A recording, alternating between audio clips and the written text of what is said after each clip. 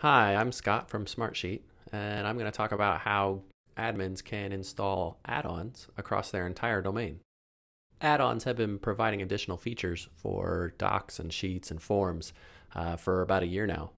To find these add-ons, a user can go to the add-ons menu, get add-ons, search for the add-on we want to install,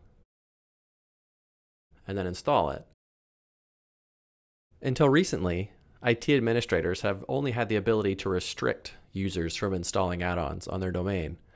But what about all those add-ons that organizations may want all their employees or all the students in a university to have? Google has now made it possible for developers to make their add-ons available in the Google Apps Marketplace. To do this, let's go over to the admin console and add a Marketplace app. For this example, we'll use the Smartsheet Merge Google Docs add-on and install it. As we approve the access levels for the add-on, we'll notice that it's going to be installed to the entire Smartsheet Test 2 domain. And as the admin, we'll get a message informing us where our users can find the add-on. Now, when our users log into Google Docs, they'll find a message letting them know that you installed Smartsheet Merge, and it's a new add-on that they can find in their add-ons menu. One of the cool parts of this feature for admins is that if you already restrict users from installing add-ons individually, you can keep that restriction in place. To add this restriction, we'll go to our Google Apps and go find our Drive app to adjust its settings.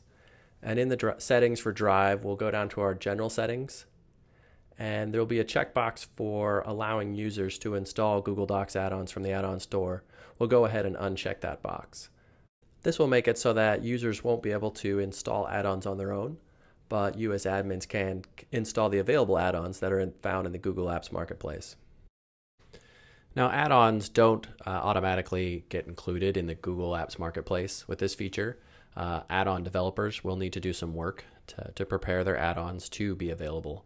But as word spreads about this feature, expect to see your favorite add-ons start to appear in the Google Apps Marketplace so that you can install them to your domain.